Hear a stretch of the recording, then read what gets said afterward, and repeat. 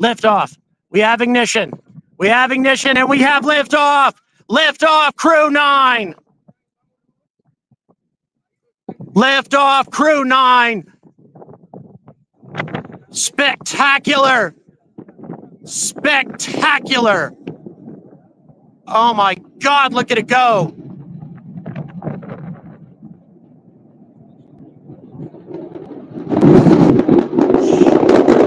Oh my God. It's absolutely pulling us apart. Holy God.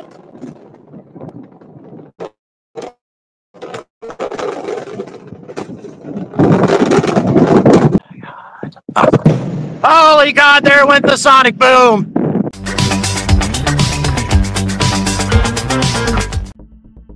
Good morning and welcome to another Angry Bulletin. Clearly, I'm sure you can tell from that segment that due to bad internet connections, did not really do justice to what I got to witness this amazing launch. However, I had a number of colleagues at the launch as well who recorded all of it without trying to stream it online. I'm going to try to get access to some of their footage and bring that to you later because this was an experience unlike any other when I got to watch this launch. I was a mere 3 kilometers away from the pad, far closer than civilians are ever allowed to be. I was with the traditional press corps, all of the major networks were there, and amazingly, so was I. Things have definitely changed with my relationship with NASA, and wow, they are definitely treating me with a great deal of respect now, and I'm very grateful for that.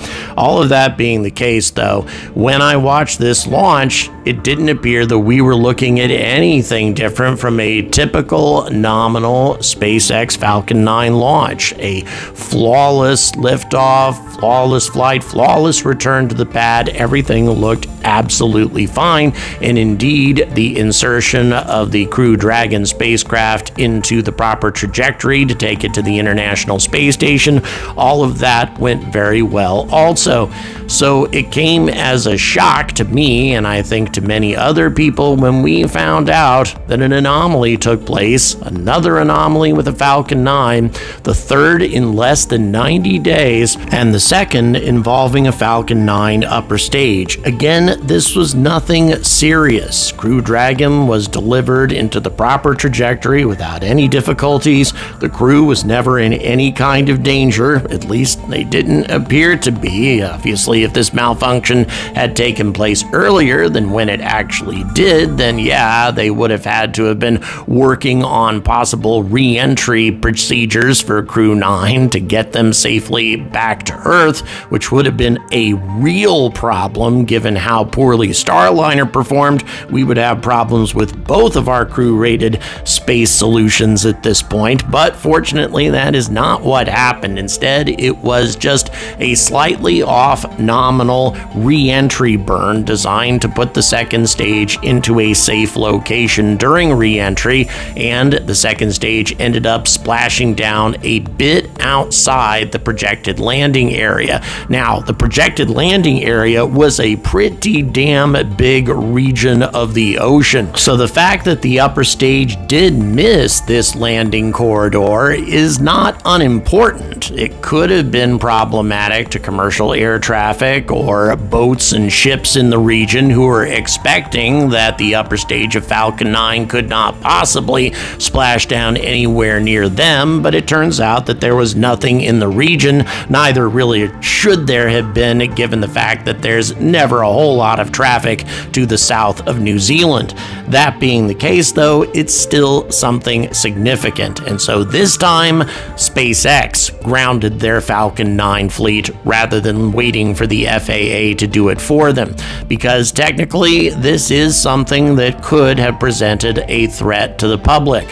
Whenever you have an upper stage splashing down in an area outside the projected landing zone, that is a mishap. Not a serious mishap, but nevertheless a mishap, and definitely cause for an investigation and for grounding the Falcon 9 fleet, which is what has happened. There was a launch scheduled for yesterday that was already put off, and we're probably going to have this this affect a few other launches as well. I'm sure the investigation is not going to take a very long time, and I also predict that the FAA is not going to lock down Falcon 9 for anything like 60 days or even 30 days, and that's because the public was never really in any kind of danger. Once again, I'm showing you the re-entry corridor and just how difficult it would have been for an off-nominal re-entry burn to put it over anything inhabited. You can see the re-entry corridor at the far lower left side of your screen, and then you can see how far it would take for the trajectory to bring it over Mexico and the middle of the United States. It would require a ridiculous error in the re-entry burn to cause the upper stage to enter the atmosphere this far off target. But then again, not impossible, because keep in mind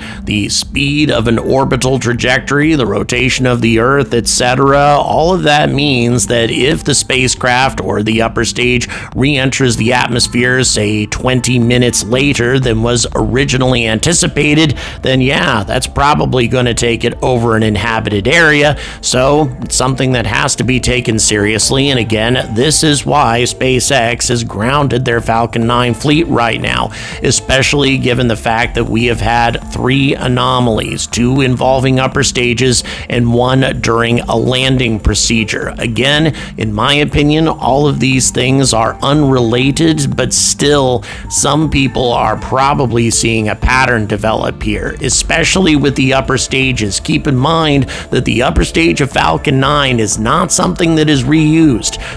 This is all brand new equipment involved in these upper stages. Does that suggest that there's some sort of quality control issue going on with the new manufacturing taking place with Falcon 9? Well, once again, I doubt it, because given the sheer volume of Falcon 9 launches, hundreds and hundreds of launches without a problem, we've got to expect that these things are going to start cropping up eventually. No launch provider is perfect. As close as SpaceX got to that point, they too are mortal, and so their rockets are going to experience these sorts of things from time to time. It's just unfortunate that we've had 3 problems in such a short span of time, and that definitely needs to be looked into. Given the high rate of turnover that exists at SpaceX, it is not an easy place to work. The working hours are very difficult. There isn't a whole lot of accommodation given to people who want to spend time with family and that sort of thing. Your career comes first at that company, and that doesn't always work for people, especially now that Elon is moving the headquarters away from California down to Texas, and who knows how much of the operations needs to go there as well in order to support all of that. It's very possible that SpaceX has lost some valuable talent during that process, and some of that talent may have come in on the quality control side of things. Again, I doubt it, but still, it's a possibility that needs to be seriously considered after all of these events. And God forbid, if we have any more of them occur in the near future, that could really put this entire program in jeopardy. So, an investigation is needed. We need to track down why these things are happening, why a previously flawless rocket has been experiencing these issues, and get Falcon 9 back to the nearly perfect record that we've all gotten used to. Thank you very much for watching. Please don't forget to like and subscribe, and also please check the description for various ways to support this content, including my upcoming trip to the IAC convention in Milan in October. That's really important. I think I'm going to be able to get a lot of good content out of that, so please don't forget it if you'd like to support it. Once again, stay angry about space.